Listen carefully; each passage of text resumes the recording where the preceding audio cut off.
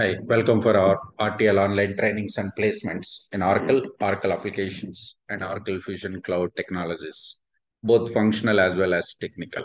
If anyone is looking for a training and placement, please contact our coordinator. You can find in every video description what is our coordinator number. Now we are entering into the third quiz in this session related for human capital management. Let me start the quiz here. Now the question is, which object is not a reference data set object? Which object is not a reference data set object?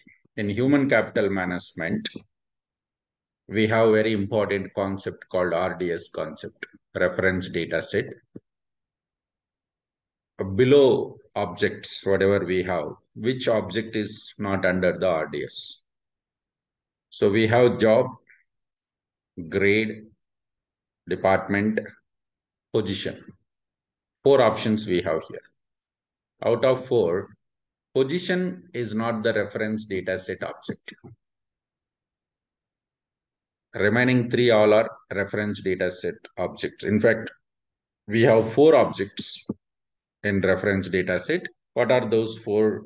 Job, grade, department, and job, grade, department, and location we have. But position is not the reference data set object. Position will be associated with directly business unit. Okay, so I'm going to select the position. Now this is our correct answer. Click next button. Now we are entering into the second question. In which task we set up that we are using positions also in our implementation. We know that in human capital management implementations, we have the jobs and positions. But jobs are mandatory. We must implement the jobs. It's mandatory. But positions are optional. It's up to the client whether they wanted to have the positions or not. But where do we mention that we are going to use the positions also in this implementation? What is the task name? Exactly in which task we will enable that option says that in this implementation, we are also using the positions, including the jobs. What is the task name? Is it a manage jobs task? Or is it manage positions task? Or is it establish enterprise structure task? Or is it enterprise HCM information task? Exactly in which task? Okay. So these are four options we have. I'm going to select this option, establish enterprise structure. Because in this task, there is a button to configure the job structure and position structure. Once you open this particular task, on the top of that, there will be two buttons. One is manage job and position structure. Another one is roll back the enterprise structure configuration. So when we go to jobs and position structures, there the system will ask us, you want to go ahead with only positions? Sorry, you want to go ahead with only jobs or jobs with positions? This is the task name, establish enterprise structure. You can just, if you have not gone through any time, please go back to the task and click the button, jobs and position structure. There, if you check the radio buttons, then you will find the options, right? Okay, let's enter into the third question. To maintain the pay components, we will use below objects. First, we have to understand what is pay components.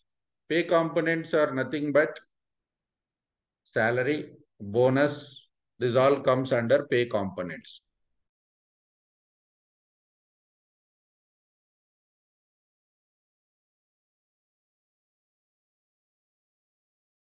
Here we can see that pay components are basically we will be able to maintain like salary, bonus, variable allowance, project allowance. These all are pay components. Where do we configure this? Generally in payroll module, obviously we will define elements. That's a different concept. But when it comes for the workforce structures point of view, where do we maintain? Do we maintain this pay components, employee salary pay components? Do we maintain in cost center? Or do we maintain in department? Or do we maintain in jobs? Or do we maintain in the grades? Where exactly we will be maintaining this pay components? This is mainly configured at grades. Whenever we are implementing global HR, workforce structure, while creating the grades, system will ask us for this grade employees, how much salary you are going to offer? Is it monthly or annually? How much bonus you are going to offer? Is it monthly or manually? Annually. Like that, you are going to set this. That's what we call it as a grade. So the correct answer is grade. Next. Now the fourth question. It is of course somewhat related for finance also, but definition is mandatory for HCM consultant as well as for supply chain management consultant also. What is ledger or what is primary ledger? What is the definition? So in enterprise structure, we used to say that once we configure our legal entity, will be associating this legal entity with the ledger, right? So what is the definition of ledger? So ledger is nothing but a group of forces that everybody knows it. Forces. Is it cost center, currency, compliance method, and chart of accounts? Or is it calendar, currency, compliance method, or cross validation rules? Or is it calendar, currency, compensation method, and chart of accounts? Or is it calendar, currency, compliance method, and chart of accounts? Which force is? Combination is a ledger.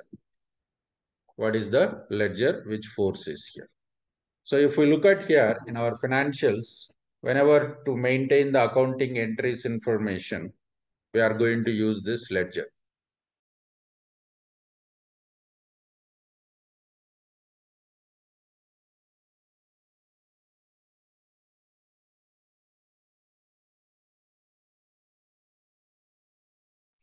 Yes, here we are going to have, now the answer is group of forces: calendar, currency, compliance method, and chart of accounting structure.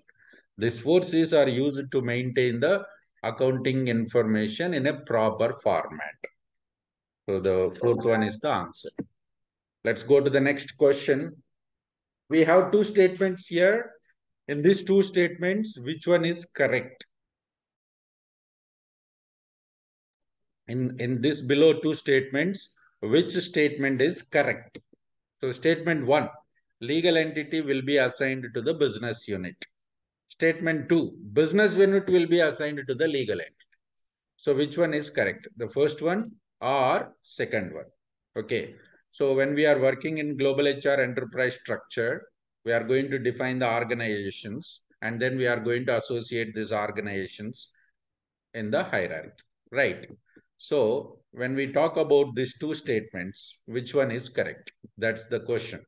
I'll give you one couple of seconds time. Let's think.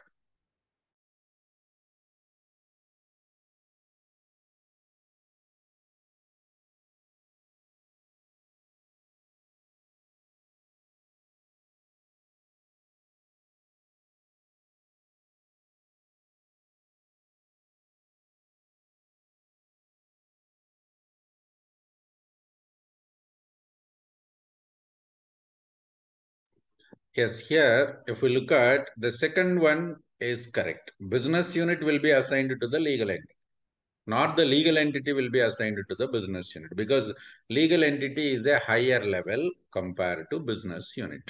So legal entity is a top organization in an enterprise structure. Within the legal entity, we will have at least one business unit or multiple business units. So here, business unit will be assigned to the legal entity, not the first one. Okay, let me select second one. That's the correct answer. Okay, so this is about our third quiz. Okay, so you can go through our videos and quiz and subscribe to this channel. Click on the bell icon to get the latest updates whenever we upload into the applications, and share in the Oracle Cloud environments in our circle. Okay, thank you.